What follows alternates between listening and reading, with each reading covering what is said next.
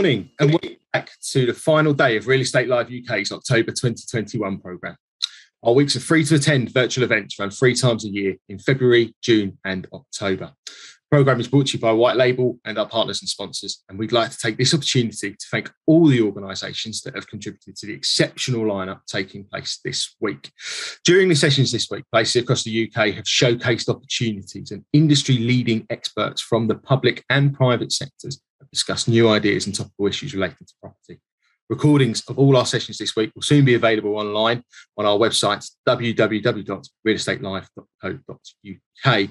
Several of the panels and presentations this week have been linked to our key themes: culture and community, sustainable places and wellness. Right now, we head to Waltham Forest for a session in partnership with Waltham Forest Council, exploring inclusive growth and building out of the pandemic. Just before we start, I'd like to remind you, the audience, to please feel free to ask questions using Zoom's Q&A function. And now I'm pleased to hand over to our chair for this session, Nicola Mathers, Chief Executive of Future of London. Over to you, Nicola. Thanks very much, Callum, and absolutely delighted to be chairing this session this morning. As Callum said, I'm Chief Executive of Future of London.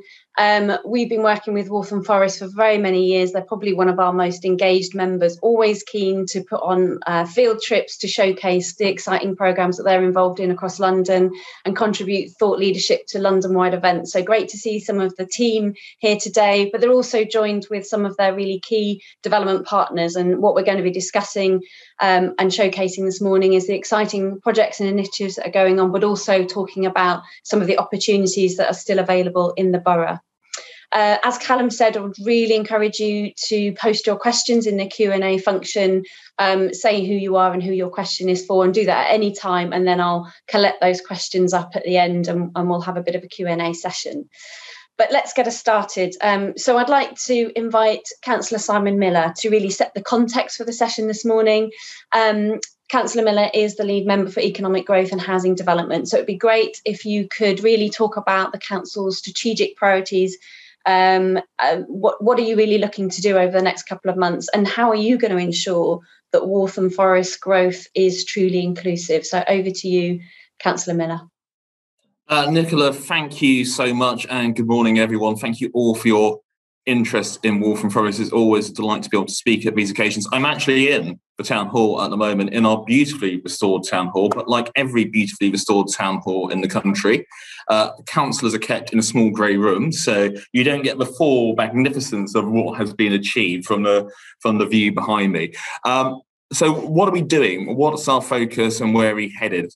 I think, like everyone, our absolute focus is on how we build back from COVID, how we build back from the pandemic, how we do so by ensuring really resilient economic growth as we go forward, how we ensure that those of our people who are furthest from the job market have access to those opportunities, and that we ensure that whatever we do, however we go about it, the last 18 months have not been for nothing, and that we do so better.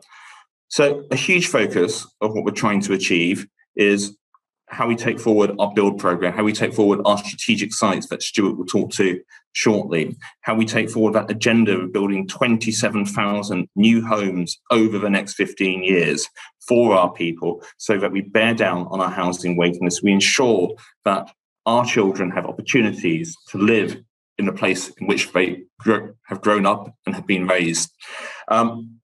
How we use that quantum of development to transform, restore and rebuild our unique town centres, ensure that the high streets in those town centres are vibrant, are thriving and have real opportunity for our people as we go forward. So we're doing everything we can, not just to take forward our own key sites, but also to enable those key sites which have been brought forward by our development partners to come forward as quickly as possible.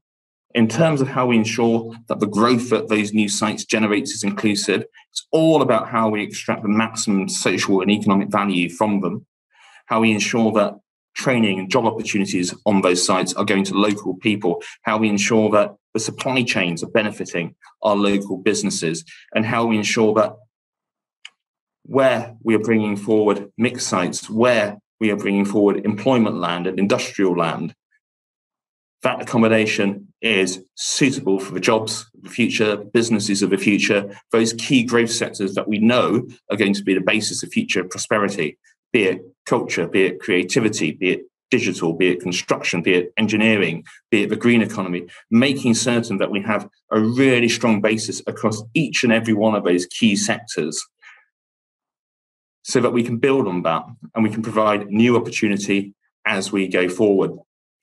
But I think one of the things that we're absolutely determined to do is to make sure that we've responded to some of the really positive changes that have taken place over the past 18 months. That new sense of community, that repurposing of what a council should be. One of the things that I'm always particularly proud about in Waltham Forest is that we've gone from simply being an administrative area to in which people lived in either Leighton or Leytonstone, and we've built a really special sense of place. People are now proud to come from Waltham Forest, whereas once they came from Chingford.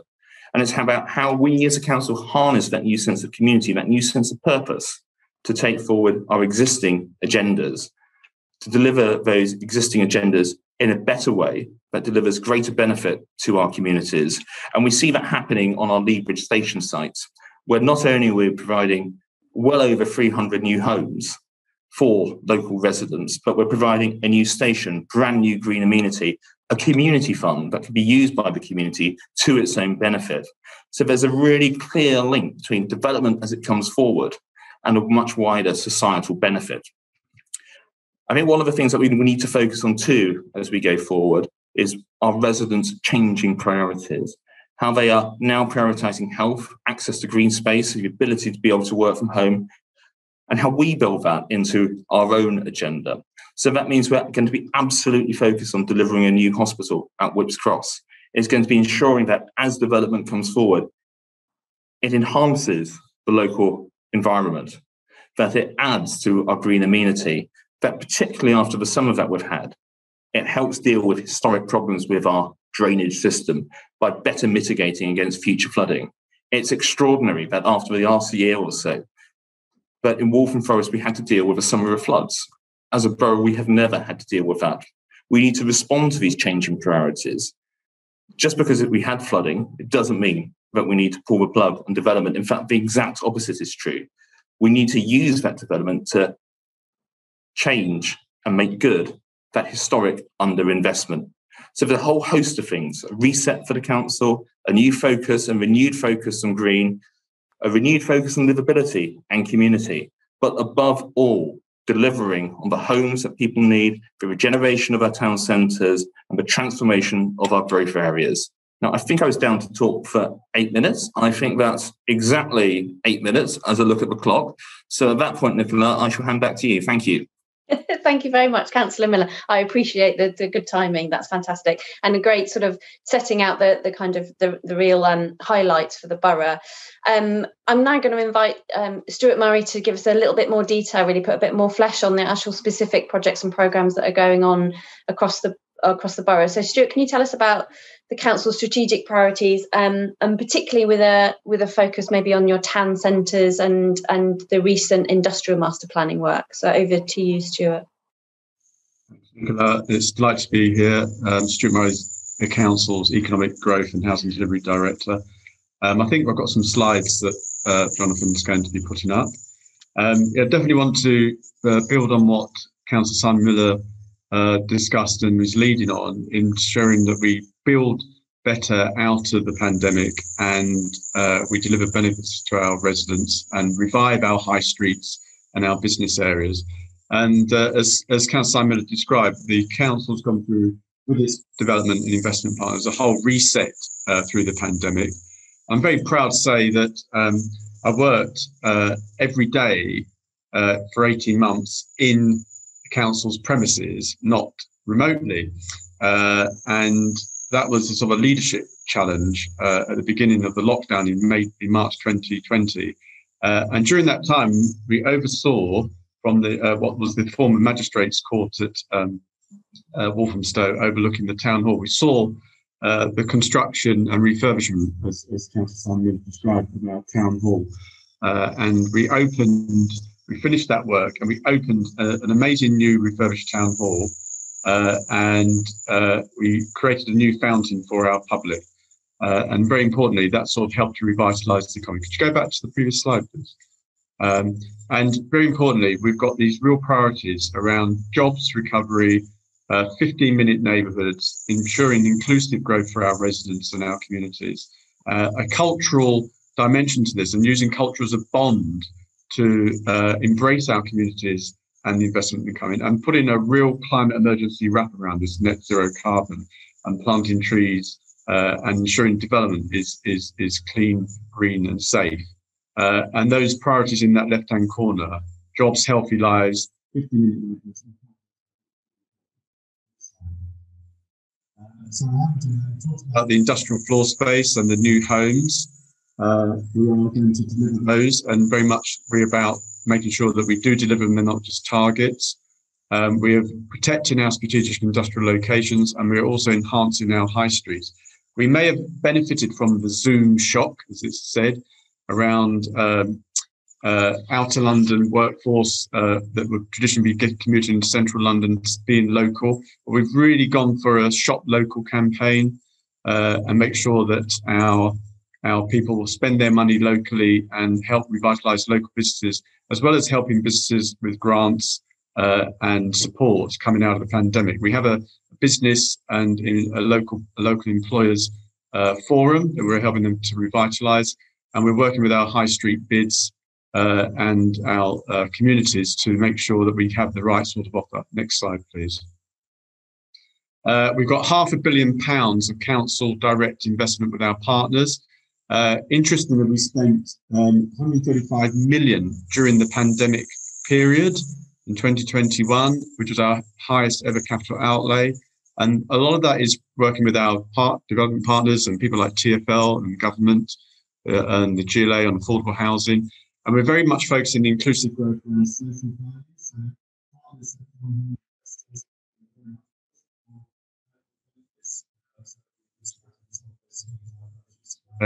Lead GMD, over 4,500 weeks of apprenticeships, 12,000 hours of young people work, and £33 million of social investment. And this is over and above Section 106 contributions and SIL.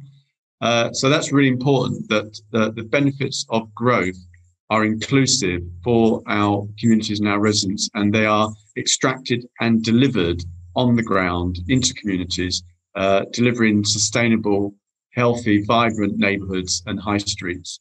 And that's where we are very much working in partnership with all our development partners, that we're on that mission, that we deliver good and beneficial and green growth. Next slide, please. And we really are now ramping up rather than slowing down with the pandemic. As Councillor Simon described, we want to build good inclusive growth in infrastructure investment. It's really important to that, and communicating the benefits of growth to our communities to take them on board. So we've divided the borough up into 3 zones. There is the north, the centre and the south, which are very different, and we're creating design and characteristic zones for those. We're protecting our strategic industrial locations, but we're also being quite innovative around that. And we're bringing some major growth areas. Every part of our borough has a sort of 15-minute neighbourhood or a growth investment location around good growth, inclusive growth. And we're engaging very intensively with communities around transformation, the high street revitalisation, and those 15-minute neighbourhoods. Next slide, please. And very much, I think, what distinguishes Waltham Forest from other parts of London and the country is its cultural dimension. Following the borough culture's successful year in 2019, we have a legacy target to ensure we embed culture in everything we do, particularly real estate and investment in our neighbourhoods. And in response to COVID, we ensured that culture acted as a bond, embraced and brought communities together. And we connected to communities when they were often separated by lockdown and social distancing. We used culture to revitalise our high streets and our open spaces. We've created this incredible investment at Fellowship Square, at our town hall, our new fountain. And we are investing in cultural infrastructure and our creative enterprise zone at Black Horse Lane. We've as a council, put our money where our mouth is, and we're investing £25 million in a new theatre. Who would invest in a theatre in a pandemic? And we are going to open that in a year's time with our operator, Soho Theatre, who are going to create a national comedy theatre in Waltham Forest, linked to their central London theatre, and have real local benefits. And we're creating local jobs, creative jobs and artistic jobs. Next slide, please. This is your 1 minute warning, Stuart. Thank you. And Fellowship Square is now become a sort of phenomenon culturally. We're using that as a space for the community to take control of. Next slide. And this is the theatre. You can see we've got 1 year of building works, and it's a 1,000-seater, and we'll be coming up, opening that in a year's time and sharing that with you. Next slide. And just planning for prosperity. This is about our holistic approach and our local plan and all our documents that support green, inclusive and holistic development with involving good design and the highest quality of architecture for place changing. Next slide. And this is just one of the growth areas where we're working in New Spitalfields and Leighton next to the Olympic Park, where we're delivering 6,000 homes and thousands of new jobs around our strategic industrial locations and brownfield areas. Next slide. And over property, these are the major projects we're dealing with. We can share these slides with you, but we're working both in community development and major development, house building, 50% affordable housing in as many schemes as we can with our partners, and creating new infrastructure. And final slide. This is our capital investment strategy in a nutshell, creating thousands of new jobs, new affordable homes, commercial space, revitalised high streets. And Jonathan will share more with you in due course. Thank you. Brilliant. Thank you so much. There's a lot to pack into that, and I'm sure we'll probably come back to some of those topics. I'm really interested in the culture as a kind of a driver for economic recovery, so maybe we'll come back to that. But thank you very much, Stuart. So now we're going to hear from some of the borough's real key development partners, and I'm going to invite Richard Davison, who's director at Wilmot Dixon. Given obviously health has been such a massive priority as a result of COVID, the pandemic, it'd be really interesting to hear from you about how collaboration between the public and private sector can help create healthier places. So over to you, Richard. Thank you, Nicola. As I said earlier, it's the big question. Do you know what? The first thing I was thinking about actually is just listening to Councillor Miller and then listening to Stuart was about how organised Waltham Forest are. And I've been involved for a really long time, actually, some really early stuff around schools and leisure facilities. And just there's a plan, and that gives us real comfort in the private sector to kind of bring our A game. So I've just to compliment people really on that. But one of the things that's really great as well is there's a sense of a social purpose, which is something that, you know, it can be missing sometimes. And if we haven't got that in place, you're not quite sure what you're looking to deliver. So what I was hearing as well from Councillor Miller was a kind of a people-focused strategy. And that's really where jobs I've been involved in. And we're involved in the EMD cinema, delivering a fantastic cultural piece for Walthamstow, which is going to kind of brighten people's days and bring a sense of purpose.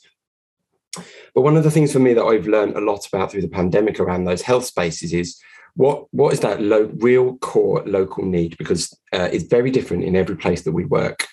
And one of the things that's really encouraging is being able to kind of bring some of our expertise and knowledge around whether that's driving skills and employment, whether that's delivering social value, whether that's something around work experiences and finding the right things to bring for that local authority. So we're really excited about what we've been able to do at the EMD cinema recently, which is working with some young people during the lockdown virtual work experience. We've never delivered so much work experience as we have virtually. But one of the things that might surprise people is not particularly working on what you might expect from a contractor or builder, is actually working on some of those skills that are going to empower those young people for a long term. So that's working on things like their emotional intelligence, that's working on their own personal branding, that's helping them to focus on their mental well-being, because we know if we can build young, resilient people, they can go out and they can knock the world apart. You know, that's what we should be doing. And I think that's been a real key focus for us is move the needle on slightly, you know, change the conversation. Health and well-being is always about being prepared. And one of the challenges we have in our system is, particularly in the NHS, is we're still sometimes dealing with the problem rather than what's caused the problem. So that's where we get to work in a long-term relationship with the local authority, is as well as maybe dealing with that symptom, is actually what we can really do is get down into the detail. And I think that's what's been happening with us at the EMD. So I wasn't really going to talk about how many trees one should plant, whether we should be building zero carbon buildings. So we should be doing something about pollution. We should be finding smart ways of the 15-minute neighborhood, making sure that people can get around on their own 2 feet or on their bike.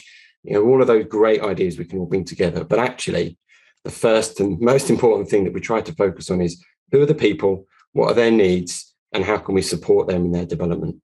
So the thing is that the question you gave me is so massive, we could spend an hour. So I've kept it short and sweet. So thank you. Thanks, Richard. And it's we do a lot of work around leadership skills at Future of London anyway. And we've had lots of conversations about talent and bringing people into the sector. And it's just really refreshing to hear about, well, one, the fact you managed to do work experience online, that's amazing, but also really thinking about people's personal skills as opposed to technical skills. And that is what is going to build a resilient generation. So congratulations on that. I might follow up with you afterwards. But thank you. Okay. So now I'd like to introduce Angie, who is from L&Q. L&Q obviously have been working in the borough for a really long time. Angie, would you just share with us the sorts of projects that you've been doing in the borough? And obviously, as I said at the beginning, really interested to hear your views on how you champion inclusive growth as we build out of the pandemic. Thank you, Nicola. Morning, everyone. I'm Angie Hooper, Business Development Director for L&Q. We've enjoyed a really successful, positive relationship with Waltham Forest for a number of years. Our stock holding in the borough is in excess of 7,000 homes. So it's been a really key investment borough for us over a number of years. And these affordable homes have contributed to the housing targets. We've delivered a mixture of schemes. Flaxon Road, which was an extra care scheme. We've delivered what we would consider plot developer land-led schemes. We've joined with other partners for joint ventures in the borough. So, for example, Black Horse Road, currently on site at the moment, ex-TfL site. We have a really big scheme at South Grove, Paper Mill Place. These schemes have facilitated not only housing, which is a big need, but also the facilitation of a much needed medical centre. We kind of forewent some of our benefits to ensure that the medical centre was delivered because it was a key priority for the borough. We've supported the Lower Lee Valley Heat Network, which is another key borough strand, as well as introducing car clubs, and all of these wider kind of scheme specifics contribute to the borough's objectives. In addition to this, about 3 years ago, we set up a Build London partnership, which is a joint development with the GLA. And this was really to facilitate and help smaller housing associations build new affordable homes in London. Now, this initiative started with 9 partners. We now have 45, and it ranges from cooperatives, small housing associations, community organisations, and charities. The benefits of an initiative like the Build London Partnership to the community are the placemaking, employment, use of local labour, engagement of SME builders, consultants, etc. So that really chimes with the borough's inclusive growth. We also Waltham Forest remain a really key investment borough for us, and we're looking forward to continuing our partnership with the borough to respond to their recent needs as we come out of the pandemic. Great, thanks very much. And Angie, the Build London partnership is really interesting because I think a lot of people are obviously really keen to make sure, as Councillor Miller said at the beginning, that the supply chain is also local and, local small businesses, which is always a challenge, isn't it, for small businesses to be involved in big procurement exercises. So that's really, really interesting.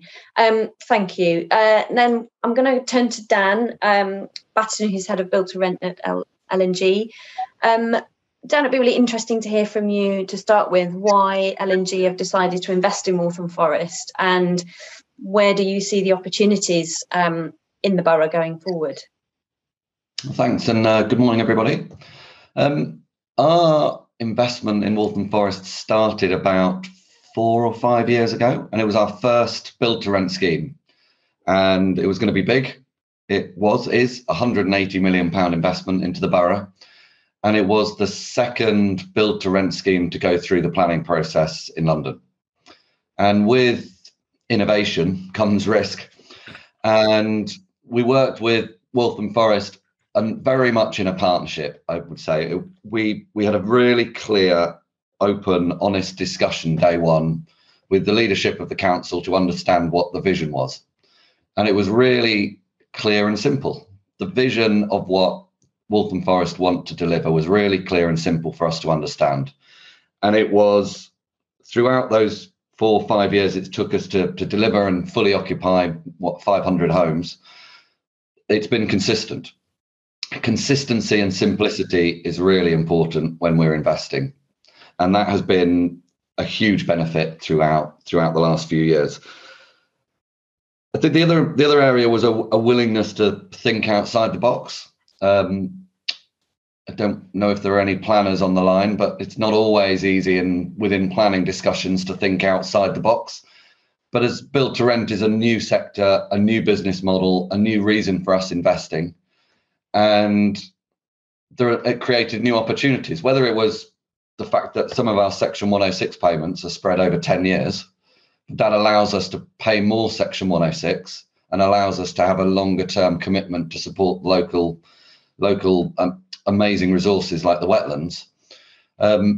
Just recognizing that the value of a different business model can provide something different and have different opportunities. And we've got 500 homes. We've got 30% of those are specifically for key workers in the borough, because that was a need at the time. We discussed with the council what they really needed, and it was supporting key workers.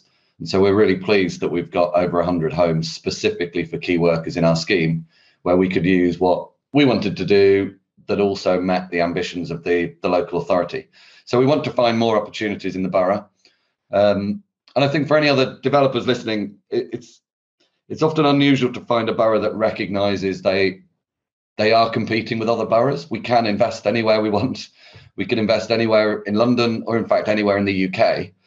And an open door is really helpful. Having somebody that you can go and speak to and explain what you're trying to achieve, and have an open, grown-up discussion about what's the right solution for anybody is really helpful to get to a quick decision and quick solutions. Thanks very much, Dan. And we certainly see that at Future of London, working across the borough is probably the same as you. You'll get some that are very, very ambitious and really clear and really know what they want, and some other boroughs less so, I guess. And it must be a lot easier to work with a borough that is very clear. And like you say, that consistency, which I think is tough with the political cycles. But okay, that's good. That's great to hear. And so our final panelist we're going to hear from is Jonathan Martin, who's Director of Inward Investment at Waltham Forest. So we've heard a lot about the things that are already happening, things that are in the pipeline, things that are being delivered. And I think, Jonathan, you're going to talk to us about the future opportunities that are available for potential developers coming forward. So over to you, Jonathan. Thank you very much, Nicola, and good morning, everyone. One of the things that's really enjoyable about having these investor events is just the breadth of investors that are existing investors that we can call upon to speak about their experiences. And that's something that we really treasure in terms of the joint working that we've seen come forward and how we've actually delivered schemes. So we're not talking about necessarily concepts or plans. There are delivered schemes that people are living in and experiencing the borough in its truest sense in terms of the culture and heritage it has to offer, as well as the fantastic opportunities for life chances. So we have a big inward investment activity programme around marketing and really engaging with investors, existing and new, for the borough's opportunities. Lee Bridge is a key growth area for us in the southwest of the borough. And we've been looking at how we can bring forward a number of our own assets, as was touched on by Stuart and his presentation a bit earlier. Low Hall Depot remains one of our key assets in terms of how we can potentially bring forward this location to the southwest of the borough. It sits about 5 minutes or so from Lee Bridge Station, which is a station we opened about 4 or 5 years ago, May 2016. And it sits also equidistant with St James Station, which is at the overground. So it's well connected in terms of public transport. And also it has an amazing opportunity to really transform this location. We're looking at re-providing a council depot. We're also looking at embracing this as a 15-minute neighbourhood in terms of master planning. It's got potentially circa 600 homes as part of that footprint that can come forward. And we're looking at what we can do around making sure we replace the commercial and industrial element of this development as well. Really important for us to understand the art of the possible. So there's lots of work currently going on around the business case and where we are in terms of procurement. We believe that's going to give us about spring next year to see this come out to market. And as you can see on the screen, this is just an artist's impression and a visual, but it shows a sort of connectivity to some of the other low-lying neighbourhoods that are joining that particular space. And here you've got another artist's impression of what potentially could be this new 15-minute neighbourhood. We're really keen on making sure that, again, it embeds with the existing communities. And that's something that's really quite unique about Waltham Forest. We haven't got many blank canvas sites. You've got to integrate. You've got to look at how you can work with the existing community, existing residents, particularly around how you can really feed into the network that's already there, particularly around our Enjoy Waltham Forest network, which has been, 42 kilometres now of installed cycleways and pedestrian pathways, which knit across the borough, basically.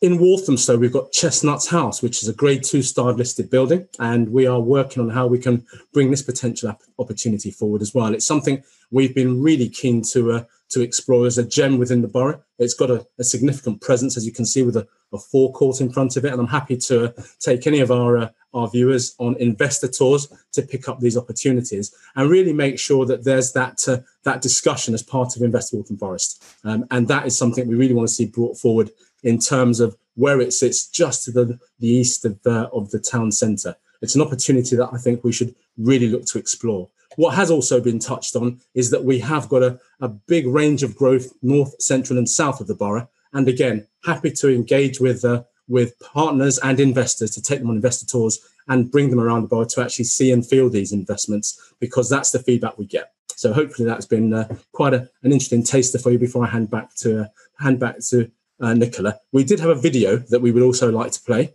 So I'm hoping that our White Label Creative are able to play our promotional video very quickly. And that should give you, again, a flavour of what the borough's about. Thank you.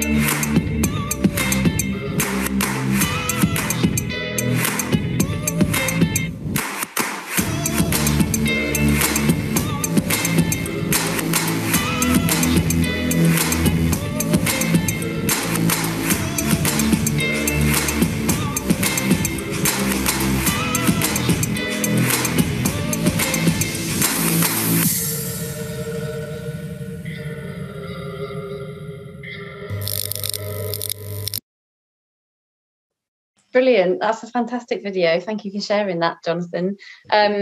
Just so rich, isn't it? It's just there's so much going on in Waltham Forest, and it just comes across as a very exciting place to live.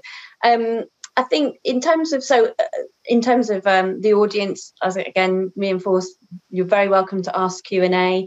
I've got some questions up my sleeve, but really would be really interesting to hear your reflections on the presentations and any specific questions you have, both for the Waltham Forest team and for the development partners that are joining us this morning. I think Future of London is running a programme called Building Recovery, Closing the Gap, and it's all about how the city is going to recover with a real focus on inequality. So I'm really interested in maybe talking a little bit more about what inclusive growth really means. And I think my first question is to Dan. Obviously, the huge rise in ECG investment. So, but I'm really interested to see, what do investors really see as the S in that? What sort of social benefits do they expect from their investments, from the development? And then the question then to Angie and Richard about what does inclusive growth mean to you in real kind of reality? What does that actually mean in terms of what you deliver on the ground? So Dan, first question to you.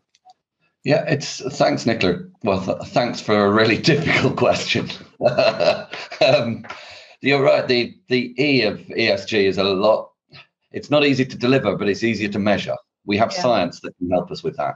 It's really difficult to measure the social impact, but the pension funds that I invest on behalf of all want to know. They want to know what positive impact they're having. And equally, is there any negative impact they're having, which obviously we have to reduce and mitigate.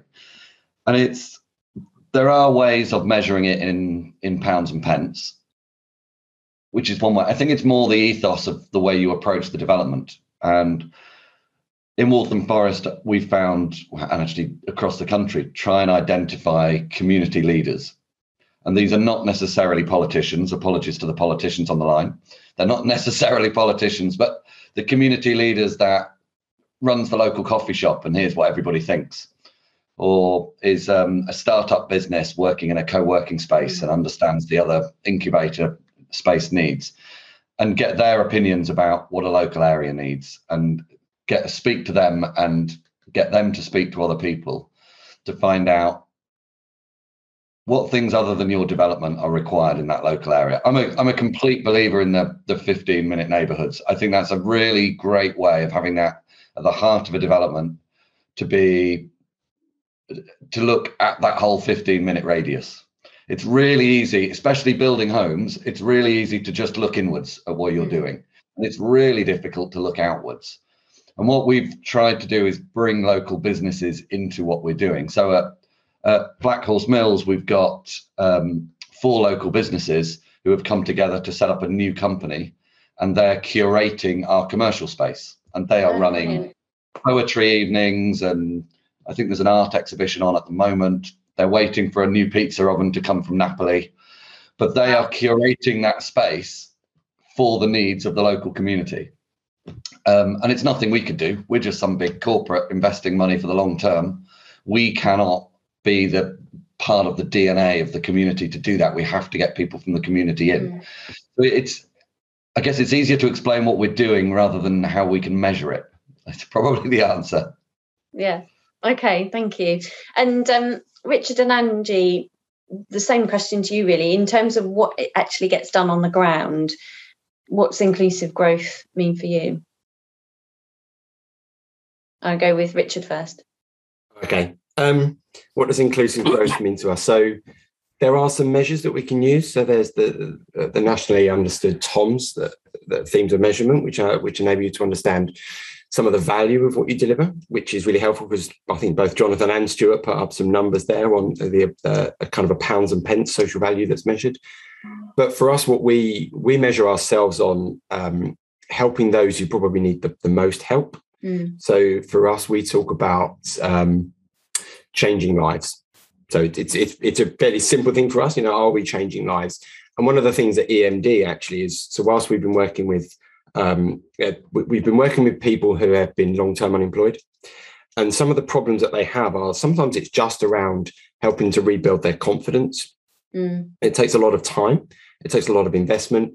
the number of people that you might get up through the gears is actually relatively modest, but the value add for their lives and for their families, and picking up what Dan was saying about those communities, is if you help to pull someone up properly, actually they have a bigger impact on more than one person. Yeah. So we can only really measure the one person that we've helped, but we know, our heart tells us, and some of the stories you hear tell you that you've actually influenced an entire family.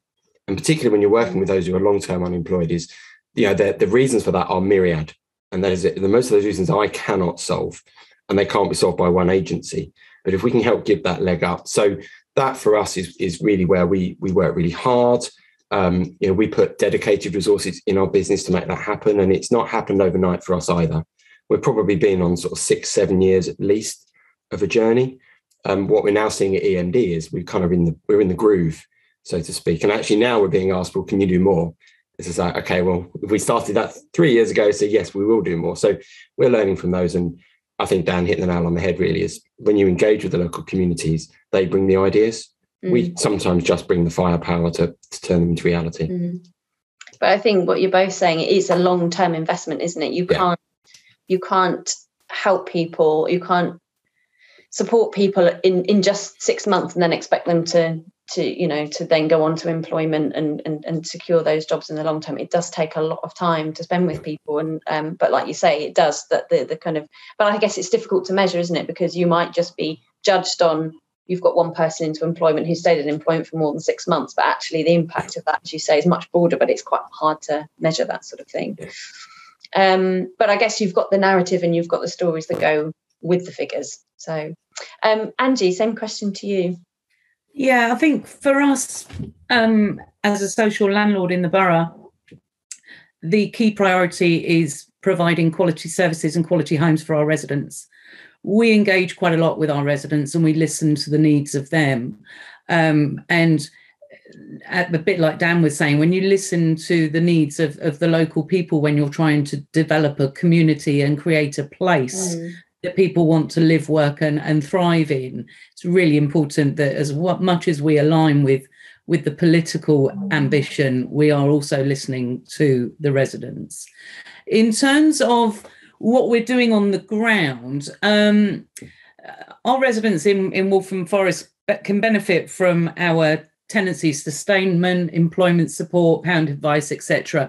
We in L&Q have a foundation which supports vulnerable general needs residents to remain in their homes. That tenancy sustainment over the last 12-18 months has been really important. We have Pound Advisors served 3,000 residents and put 11 million back in their pockets in 2021 in increased income and reduced debt and reduced outgoings. So these are some really tangible outputs. This is across our wider portfolio, not just in Waltham Forest, but our employment service has also spent the first 6 months of this year last year when they were in lockdown, making welfare calls to ensure that our most vulnerable residents have the help and support that they need. And we've supported over 200 L&Q residents back into employment. So these are some really positive, tangible outputs that we as a group are doing. Okay, thank you. And obviously, affordable housing is one of the key challenges for London. And we've heard a lot about the massive evacuation from London. So I guess my question to Dan and Angie and Richard is, if the rumour is true that everyone's leaving London, why are you still delivering and got a pipeline for so many homes? Dan, over to you first. I think the starting point is it's rubbish. Not the living in London bit, the leaving. The people leaving en masse is rubbish. I mean, the maths is migration into London happens every year, and it is principally 20 to 35-year-olds who move into London. And there is a consistent demographic that's happened for years and years that as people get older, often people do move out of London and choose a different lifestyle.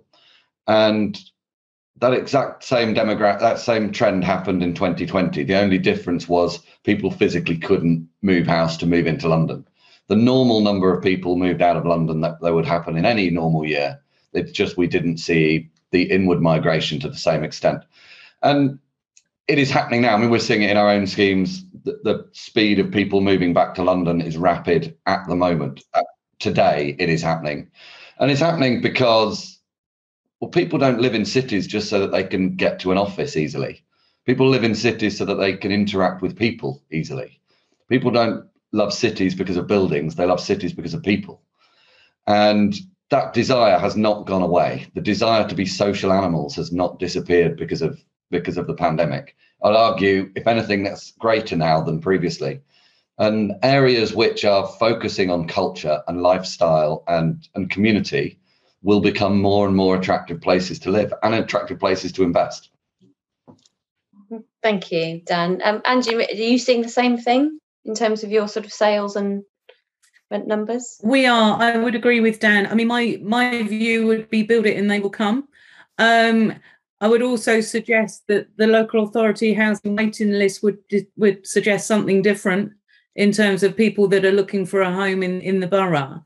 And we all know that in order to deliver the vast amount of affordable homes, some private cross-subsidy is required. I think, again, it's very important, create that place, create community so that you're offering more than a home. And that will attract people in. But I absolutely agree with Dan. We are social animals. The lockdown was probably horrific for most of us, although part of it I quite enjoyed. But we all want to migrate and get back into a more normal living. Yeah. Yeah. So from our point of view, I don't think people are disappearing from London. But what I think people are doing is they're looking for something different in the house they live or the flat or wherever they live. Right. So our experience of a number of the young people that work in our business is that they really struggle because there was an inadequate workspace. So whether that's in a build to rent where you might have communal workspace, or whether you change the way you have storage options in your apartments, I think that's what people are looking for. They're looking for a complementary, living spaces. But I think also the thing about culture and being able to get to it within 15 minutes is why everyone loves living in cities. I've spent a long time living in cities and then moved out as kind of family, things change. That's what you're looking for. And I think that's where actually local authorities who are being bold to regenerate their existing stock, their assets, being smart about mixing the uses as well. So whether you bring leisure and health together, I think that's something that we should all really welcome. Again, make it easier for people to live their lives. So no, I don't think people are leaving in their droves. They're just looking for something slightly different, and we have to respond to that. We can't build the same boxes we did 20 years ago. Yeah, absolutely. I agree. A question to the Waltham Forest team. Just be interested in your reflections in what you've seen as a result of the pandemic and how, has the borough changed in different places? What are you seeing in terms of the industries that are thriving? Where do you see the sectors that you would think are really going to fly over the next couple of years? Has there been any changes to your sort of resident or demographic profile? Be just interested in your reflections, because I think every borough has been affected in different ways, but it'd be interesting from your perception where you see the changes and I guess the opportunities that have come out of COVID. So I'll start with this. I think in terms of understanding what COVID has done to our borough, it's simply far, far too soon. You don't understand the results of a pandemic until 2, 3, 4 years after that. And what we need to be really wary of is making snap decisions based on where we feel we are, rather than actually dealing with a much more important longer-term impacts. I mean, what is clear, though, is that the pandemic has exacerbated in all sorts of ways long-standing structural issues. It may be the hollowing out of the high street, the corrupted circumstances of business. It may be changes to the way we want to work, as also changes to the way that we do actually work. And what we're seeking to do is respond to those more broadly. I mean, the one thing that is clear is what has come out of it is much greater focus that residents have on their healthcare needs, on their perception of the space around them, particularly, and this is partly, this notion of the Zoom boom, we have town centres which have been much more actively used now in the day by residents. Waltham Forest is no longer a place at which people return to at night, broadly just to spend the evening at home and sleep. They are now out and about in the town centres. That's leading to real revitalisation of some of our businesses, not all. What we do know is that those businesses that are surviving and are thriving are those who are very, very firmly focused on the future, embracing technological change, but also serving their community. I set out before some of the key sectors that applies to.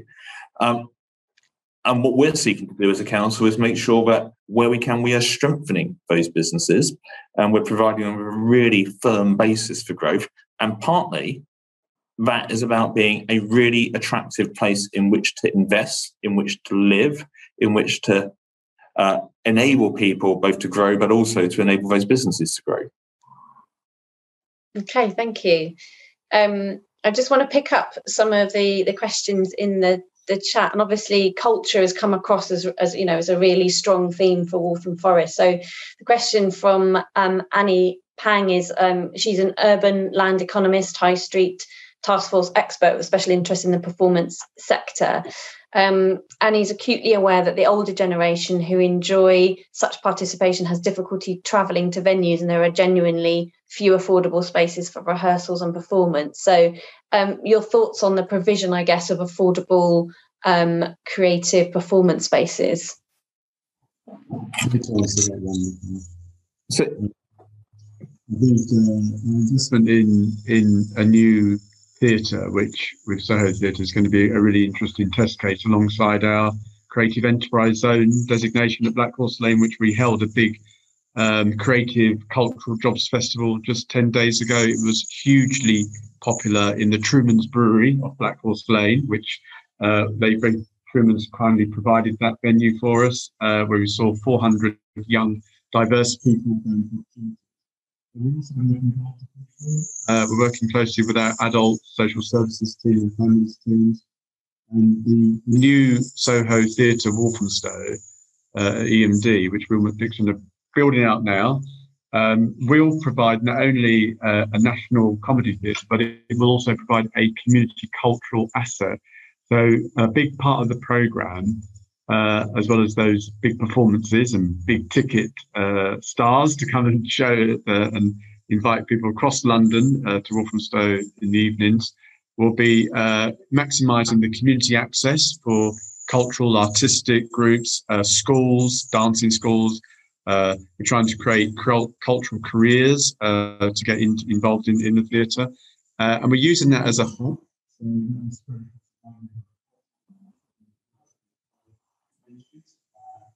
The council's property assets to allow people to use cultural workspace and performance space and use that in a very interesting and diverse way. Business as well. So we have a very large community cultural programme, and I think the test case will be about a year's time when we open that new theatre, and the soft cultural launch will be aimed at the community rather than the big ticket items. Excellent. And just to come in on that additionally, this fundamentally goes back to what we mean by the 15-minute neighbourhood and how we conceive of our place and our spaces. And it's this type of thing, how you ensure that doesn't have to be rehearsal space. Rehearsal space can just be a room or space within community space. But this is hard baked into our development programme, ensuring that within each of our areas, within every 15-minute area, we do have these appropriate facilities to enable people to live rich and fulfilled lives. Okay, thank you. Right, we've got 6 minutes left, and I'm quite keen to kind of just ask a question to all of you to finish off, which is, what do you think has been Waltham Forest's greatest achievement to date? And what would you like most to see the borough achieving next? And the timescale is entirely up for you. And I'm just going to run through my screen. Jonathan, over to you first.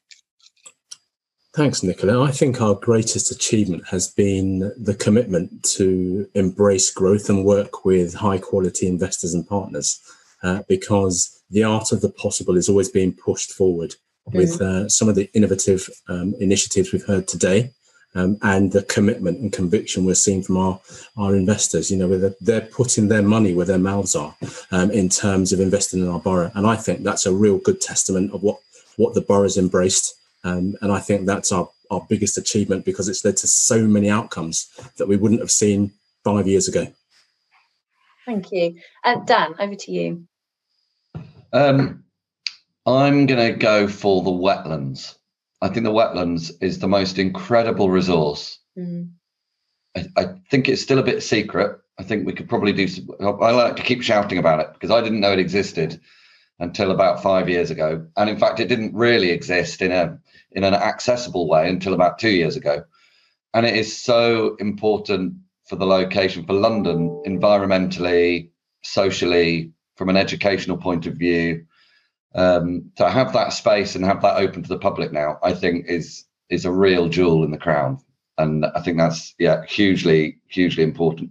And the other thing, one other thing, if I'm allowed to, I'll go for one other. For it. Which was in the video Jonathan put up, that over the last 5 years, more affordable homes have been built in Waltham Forest than anywhere else in London, I think it said. That is an incredible achievement. That is really difficult.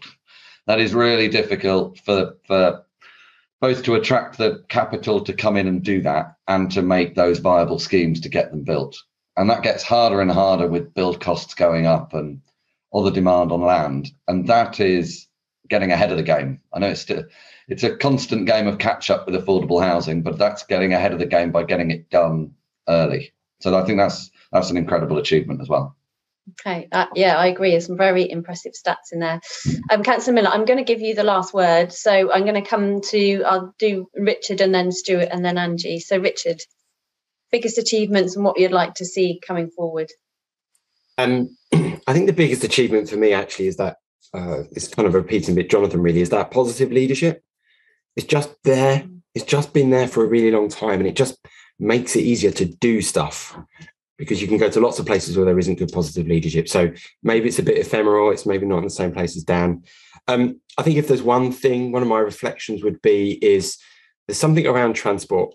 I think whilst it's really well linked, it's how can we get people off some of those big roads that go through Waltham Forest from north to south effectively? Because you've got a fantastic asset in the forest at the top, and then you want to come down to that really dense urban location at the bottom of the forest. So how can we create sustainable transport corridor? There we are. That's what I'd like. Huge challenge. Okay. Yeah. Let's go for Stuart and then Angie and then Simon. I could give a dozen things, but I think the one thing I'm going to say is that we held the first virtual planning committee on the 31st of March 2020 when the world fell off a cliff.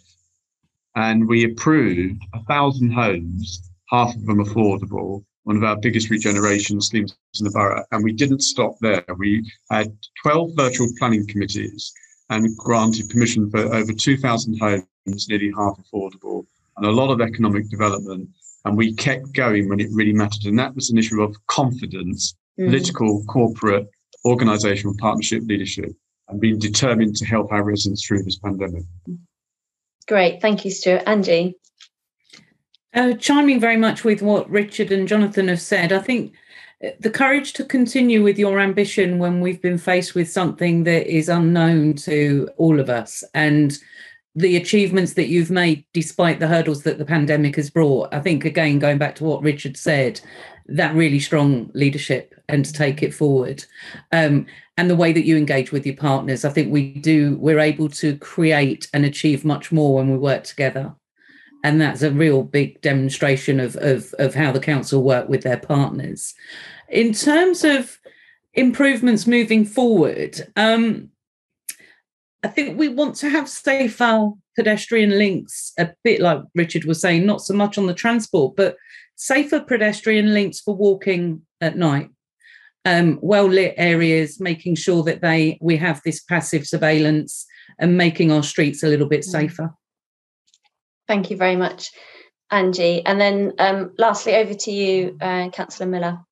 Thank you so much, Nicola. I think there are literally so many things that I could list, including the absolutely magnificent Fellowship Square, which is just behind me, which generations to come will look back and say they made the right decisions in doing this. It will be something that we enjoyed for such a long time. But ultimately, I think it is something less tangible. It is the absolute determination on the part of us as a council, but also on the part of our communities and the people of Waltham Forest to do better and to be better, and that is hard baked into everything we do, and it oozes from our people as well, and is a constant source of inspiration and a drive for us to continue to deliver and to improve opportunity. Brilliant, thank you so much. Right, we're a minute over, so I'm going to hand over to Callum now, but I would like to thank the panel. I think that's been a really interesting and very inspirational sessions, particularly on a Friday, and a lovely way to end the week. So thank you very much on behalf of myself, but over to you, Callum. Thank you, Nicola, and thanks to our panel for joining us this morning. And thanks as well to Waltham Forest Council for bringing this session forward and showcasing all of the great work that's going on. While it is the last day of Real Estate Live UK, we do have one more session left today, a 15-minute wellbeing break in partnership with our wellbeing partner, Therma Group, at 12:30 p.m. You can book onto this session by visiting the programme page on our website. That link again is www.realestatelive.co.uk. And just before we wrap up this session, we have a short presentation from our wellbeing partner, Therma Group, to encourage you to take a short break, ensuring you remain focused for the rest of the day. Supporting people's wellbeing is at the heart of everything Therma Group do, enabling goes beyond individual pursuits and is linked to each other and the natural world. Thank you all once again for joining us this morning, and we look forward to seeing you again soon.